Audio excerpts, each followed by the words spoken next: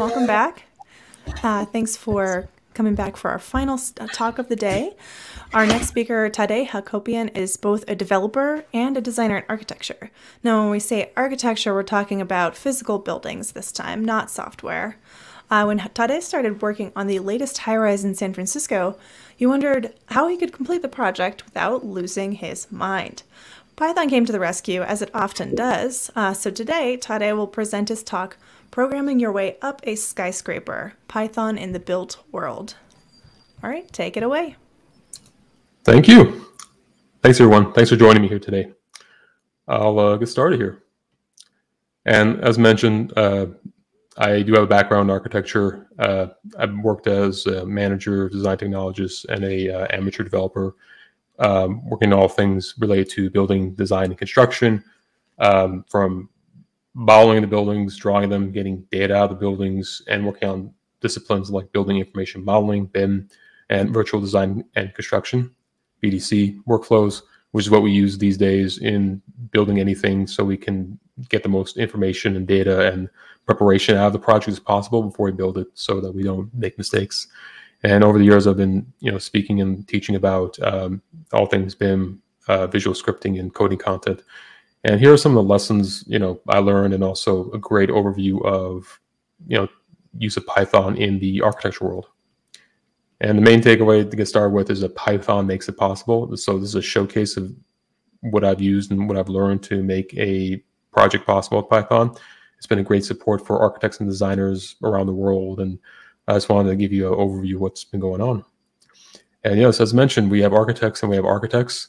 I'm the traditional kind of architecture background, and they also have the system architects for computer science, and they both have a common ground with Christopher Alexander's panel language, the philosophy of design. Really great stuff. If you haven't checked it out, that's where the terminology comes from to kind of clear that all up. So I work on the floor plan side of things, not so much the system mapping, but over the years I've been doing a little bit more system mapping. So it's a great resource for anybody out there, Christopher Alexander's panel language. And here are some of the projects I've worked on. They're big, complex, and they cost a lot of money, and they have lots of people, including high rises and ballparks and college complexes, and even energy storage projects, which is kind of like Area 51 looking thing down here. So it's always a matter of like, how can we do these things with high precision, with a lot of validity to them, and also save ourselves some time and effort and make sure we're doing these things right. It's a challenging environment when you go from like digital building blocks, like physical building blocks. Things get really complicated really quick, so we always try and look for every asset we can to help us along. And just give you a sense of the background in architecture. Traditionally in architecture, like this guy on the right here would sketch an idea out, elaborate and draw plans for your design, update them, respond to whatever the client wants, the limitations to the project side, cost, whatever. And you keep doing this until you're done. You just draw it on, you update it. 100 years ago, when you only need to submit like 20 sheets of plans, like blueprints, easy. Not so bad. You could do this. There was only so many things you could do back then. Now things are a lot more complex, and now you need like 2,000 30 by 40 inch sheets, like these table size sheets for today's projects. So it's a very wasteful and limited process to work that way. And we don't just draw sheets anymore. We use ourselves 3D models like these. In this environment, in building information modeling, what's great about this is not only do you get the geometry out of it, you can actually extract information like the surface area of all the floors and the walls, and also the volume of the spaces. So you can use that for heating and cooling calculations, and be able to really just draw the information out of the model. So now we have this great store of asset value that we can use to run operations with in code. This is not something we've been doing particularly long. Software and architecture had a long history together, but when it came to the common use of it, the last 10 years or so, it's really taken off. And these are some of the examples here of these kind of environments we work in. Now that we're digitally enabled, we can really extract some digital information out of it. And just to give you a sense of, I'll talk about BIM a lot, just to give you a sense of this, is building information modeling. It's a combination of design thoughts, like what you're trying to design, the data inside the design. Again, how big something is, how many there are, what kind of properties it is, how thick is the wall, for example, and the geometry. So we have a 3D geometry. So it all comes together as BIM. And what's great about BIM, and this R right here represents the Revit software, is that it's a common data environment. So as long as you put into the storage of a given model, a BIM model, a 3D model like you saw prior, you actually get a relation to database result out of it. So the whole model is a database. And not only will the database communicate update changes, like if a floor changes in one level, you can then update that for levels above and below. If a property changes on one type of floor, you can populate it throughout the entire project. You don't have to go and manually change all this stuff. So the stuff you model in the software will then update into a database, which is going to give you cool things like, designs, plans. It's a little bit abstracted here, but the idea is in one place you'll get the data, the design, and the plans, which is great because then we can use coding and to help us along. And in this environment, we can use this plaid system right here. This plaid little icon here is referring to a visual scripting medium called Dynamo. This has been my friend over the years. It's been able to take the data out of these BIM environments, both geometry and the database, and work with it in ways I cannot work with in the software itself, because I'm trying to make something a little more automated or sophisticated that I cannot do out of the box. And what Dynamo lets me do is it's a low-code visual scripting medium that you can interact with the API of the software without having to know how to code. Low code has been really great for a lot of people trying to learn and apply themselves in creating their own custom applications and software. And this was my gateway drug into Python. So I'll get into that a little bit myself. So just to give you a sense of what this visual scripting Dynamo thing looks like, it's like this. It's just another set of blocks called modules connected to each other to get an output. Simple as that. I think you guys all seen something like this in the visual scripting environment. And you can do something as simple as adding two integers or floats together to get a value. Simple as that. It can work in that environment. But because we're talking geometry, because we're talking about 3D space and data related to it, we can do something more sophisticated. Like in this example, I could take a line called a curve from the model, drawn like this, in this kind of spline, and set points along the way, and just use a slider going back and forth to figure out how many points I want. And then process that through a block, just trying to get a formula of endpoints. What's great about this is I don't have to do this manually. If I want to say have a number of posts for a rail, I'm trying to figure out how many posts I need for a rail so that I don't manually figure it out. I could just use a slider and help me geometrically represent them as points very smoothly. Designers and architects love visuals. They love playing around with toggles. So this is the kind of thing you would do in Dynamo. It gives you a 3D mapping of what you're doing before you even put it into the model. And you can do really cool, unconventional workflows, like an example on the left here, make a warped wall. Out of the box on a lot of 3D modeling softwares, this is not very easy, but through a series of modules and transformations, you can make a warped wall and do some cool stuff like put some artwork on it. These are the kind of things people go to these visual scripting solutions to create a data flow that they can make solutions for that they can't do otherwise out of the box, or very challenging, or it'll take too long, or it's just not feasible. And this is the reason why a lot of designers are going down this route of learning the low code. And just an example here, just a quick breakdown, something I was using, a little project I was putting together to demonstrate the use case, is how can I use visual scripting to build a tower? And all we got here to guide you through this is the coordinate points in the upper left here. Again, the sliders. I still have this is just a number slider showing 30 and a number slider showing 60. I can change these around as I want to change around the coordinates. They give me X, Y, and Z coordinates. And so I can modify these as necessary. The coordinates will then give me the positioning of a plane that I can populate the entire model with. So that said, I can take these coordinates, match it with content from my model environment, saying, okay, I want a wall, I want levels, and I want a certain type of floor, like a foundation slab at 6 inches. I can connect all these points together through some transformations in the modules. And by connecting the geometry with the types of assets I want them to match, I can then output floors and walls and levels. So all this means is I can very quickly, in this number of nodes right here in the Dynamo visual scripting environment, create something like this, an entire skyscraper. This is what I use as proof of concept that, yeah, you can quickly create a skyscraper geometry and populate it into a model environment. Left is Dynamo, right is the model environment, and then change the outline of the model environment. So if you want to add more corners, more levels, different angles, it's all possible. You just have to modify the code. So these are the kind of things that's great, because doing this manually will take you an hour or two just to get to this stage.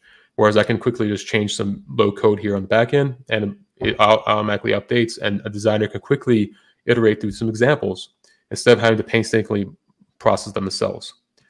And it lends itself to exploration. Again, designers love touchy-feeling stuff. They love trying things out, different options, kind of like virtual clay. You're trying to like mold it and shape it. So you have different options available to you. So this is what the visual scripting and 3D environment lets you do, all in the same environment as Dynamo environment. It's really cool. It's really great. People love seeing this stuff because they can see the results. Again, if you're not from a traditional CS background, seeing text and numbers is not going to fly. People, even technically adept people who are like structural engineers and architectural designers who are comfortable in technical environments, may not be so comfortable working it. This is what makes them feel a lot better about it. They can see what they're getting out of it without having to play around with code. Now, I mean, be asking me, great, but what does this have to do with Python? I'm getting to that. So what's really cool about all this is that the Dynamo environment comes with a Python script module. It's an IDE in Dynamo, which you can use to add your own script. This was my gateway of all things Python. This was 4 or 5 years ago I started getting into this. And before that point, I really didn't know much about coding. I appreciated it. I appreciated what I did, but I didn't really know how to use it. It was a little bit of a learning curve for me because there was no easy entrance. Python made it super easy because all you have to do is use one of those use a Python module to put into your Dynamo visual script that can then read to the C# API that is the actual API for Revit, and then populate the Revit environment. So it's a couple of wrappers and compilers, but it does work.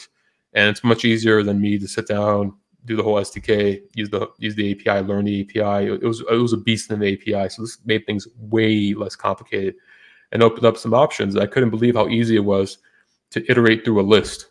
Like once I got the hang of that, I was like, this is great, because then you could do some cool things like, this, where you can just take a simple module import, bring in the Revit environment in the beginning there, and then from there, just set a couple of variables, including your inputs. That would be those wires. That would be like a default 0, like, input wire.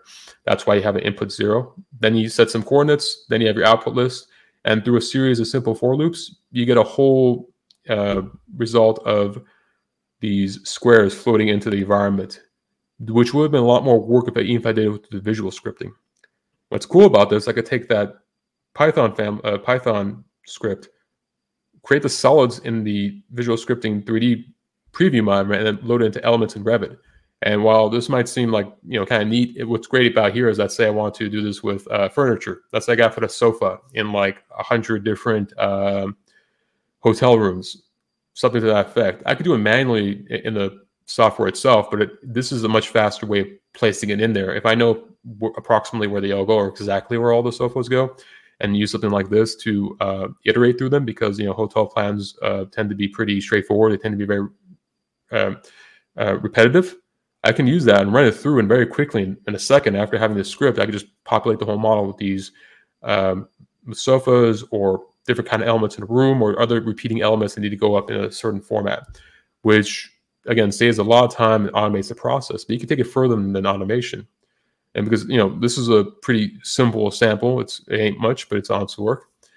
I'm big on the automation side, but you can do a lot more with it. You can do design related things with it. If you're pretty capable of how to manipulate design, you can take the Python script in Dynamo, and again, with the module imports, you can modify some parameters of width and length.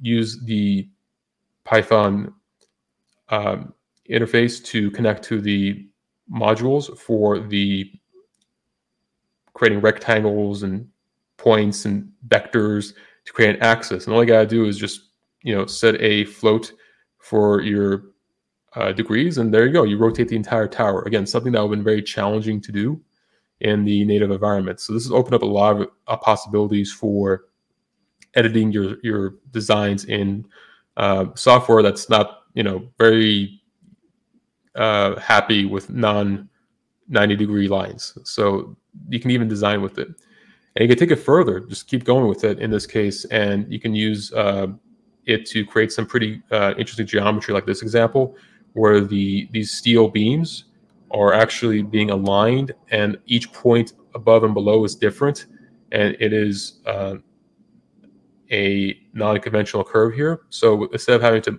painstakingly model that, you just put your inputs here, and then you set the different curves and parameters, start point, endpoints through the script, process it, and there you go. It's all in there. So it's something that makes it really easy to align different geometry assets through a code rather than modeling it. And you can go further than that. People have used this kind of software to create very large, elaborate designs, because once you have it down as to either your algorithm or your inputs or anything you want to do, you can go pretty far with it. And people have been using, designers and architects have been using this kind of low code in combination with coding to create some really interesting design proposals. And even something like this. This is the SoFi Stadium. I worked at the company where the team would use something like a low code program with Python to create this entire lattice of the roof that can, on the one hand, give you all those different panels, which are triangles, but also create the perforations at different diameters. These were 20 million holes they had to cut, and they did it through a process of low code scripting and Python and C++ and other assets. This is the team that handled it at the architecture company. So this is going to give you a sense of what's possible that you really couldn't do. There's no way I can imagine doing this manually on modeling whatsoever. And this is what the coding has been able to allow people to do, something very intricate but controlled that can then be sent from design to fabrication to construction like this. So you can see this in the Super Bowl next weekend. Very cool project. And I love this so much, I even went out of my way to not only learn Python for all this, but also create my own course that I released on Autodesk University. It's exploring Python nodes in Dynamo. This is like my way of just, on one hand, learning more about Python in Dynamo, but also trying to teach others. So I went from novice to teacher pretty quickly in about a year. And the guys holding up these, of course, error logs. Those are when the nodes in the Python module in Dynamo aren't working, it gives you these yellow boxes, and people always get frustrated by them. So I've led people through, like, not only how you do these simple kind of operations and how you can use them on projects for all sorts of things, but also how to fix your bugs and errors, which is always fun. You always feel like a real deal true developer when you're debugging. So it was a really cool project and linked down here. And also I want to show you some other examples of how we can use Python in architecture. Drawings, I showed you a lot of 3D modeling, but architects are kind of useless unless we have you nice, 2D plant drawings. And one open source project here was a great asset, was called PyRevit. It's a plugin for making your own software in Revit, the software I've been showing you all the stuff so far. It's a big unblocker for people from non-CS backgrounds like me in architecture and engineering. It's built on IronPython and other Python wrappers, and it communicates to the C# Revit API through its modules. And you can then create your own software. People have been using this in the architecture and design world to create their own software. These are all, Python-based plugins you can make through this interface. And it really has been a big benefit. And all it does is just take the documentation that is, based in C#, runs in .NET, use that, and then create something in Python with it using the same basic calls. And you can do some really great editing with it. So this is the kind of thing we've been doing with Python to create tools. It's a real great entryway for people who are trying to learn how to just make some simple work in the architecture world. And of course, Blender. It's gaining a lot of ground with designers, whether they're just doing product design, video game design, any kind of design. Blender's really awesome. It does amazing things, and it's great that you can use Python, C++, and C++ to write add-ons with it. And one of those add-ons is called Blender BIM, which works with this system called IFC OpenShell to export and import objects to any BIM software. They're all basically, they're starting to get better, but they're all kind of walled off. Revit and they're all kind of walled off. So IFC is like this open source kind of exchange format. So Blender BIM with the exchange format of IFC lets you create writable format from Blender to any kind of these proprietary BIM formats, which is a godsend because sometimes people have some great stuff in Blender that kind of lives outside of this BIM world, this BIM software world that we can use to exchange it. So you just take the Blender BIM with the OpenShell through and connect Blender to your different softwares for BIM. And you can create cool stuff like this. All this is using that combination of taking the meshes that you get naturally natively out of Blender, populating the model into 3D masses, then using your assets for windows and doors that you add into your model to map them throughout an entire building. And then from there, you can create a floor plan, as you can see at the end result here, which you can then put on a sheet and then send it off to show somebody what you have for your design. And you can use this all for traditional architecture, video game design, if you want to be a lot more realistic in the video game design, VR design, whatever. This is a great way to quickly model something that can then be used as a real architectural asset, all through open source tools, which is great. And you can take it further and use it for something like going from a very quick idea in somebody's head into a whole skyscraper. It's another way we can program a skyscraper from scratch. Real quick lofting of the meshes, adding some facade geometry, and then just trying to see what we can get out of it. And then from there, we can take it to software that we can use for further study. Very, very fast, very cool. You don't spend hours trying to model this, which is traditionally the problem. And this is all, again, through using open source tools supported by Python. And real quick, I'll show you some other things we do here. Analytical software. This is a Ladybug's tool created by a team with a guy named Mustafa. And it just works on just about any geometry engine, and just pip install lbt-ladybug. And what's really cool about it is that you can use it for energy analysis. On the right there, you can see a sun hovering on that arc, and you can see where the energy, the red, is showing up on the floor plan. So you can design a better, more comfortable room, and then also figure out your different options as there's optioneering technique trying to show you, like, run down the different efficiencies you can gain from it, all through the Ladybug tools. These are all written by Python, and here's Ladybug's cousin Honeybee, which is another Python library to help you visualize the results of daylight and energy analysis, so you can build more comfortable spaces that are more efficient, better energy, better comfort, all through these plugins. And this is something more important as we're trying to get better energy sustainability goals in our projects. These are much more important to us these days than ever before. So we try to do our best using these kind of softwares to evaluate the results. And if you go further, Python's a great integrator. You can use it to exchange data formats in XML, CSV, HTML, JSON. Use it for the backend data engineering, and use Jupyter Notebooks and Pandas and all that stuff to create visualization. So there's a big growth in using Python just to integrate these different results, create images, matplotlib, and other libraries. So the whole design world, no matter whether you're architecture, structural engineer, contractor, building things, this is going to become much more relevant in the future, is these pipelines and these mapping solutions. And the future is going to be big data, IoT devices. I'm working on that right now with some of the projects I have. Is how can we get the IoT, the streaming data, to connect to our, I guess you can say, static built environments, and also create more custom applications so that people can do what they want to do and be on, get to where they want to be. So this is all going to be in the built environment with architecture. And this wouldn't be possible without the open source software maintainers, Dynamo, Grasshopper, Blender, PyRev, and many more. They've been a big benefit to me and the whole community out there in architecture and design. And of course, Python makes it possible. I love this tool. I love the community. I love everybody that provides insights and information for Python. So it's been a great pleasure for me to be able to contribute anything I can to help people learn themselves some more Python. Here's some guides and shout outs to all the open source developers out there for all the software, and also links if you try and learn more about any of the things I talked about. There's a whole world out there. You wouldn't believe how much architecture, construction, engineering, built environment stuff is going on with Python and software coding in general, and it's only going to grow. And programming should be fun, so that's why I love Python as well.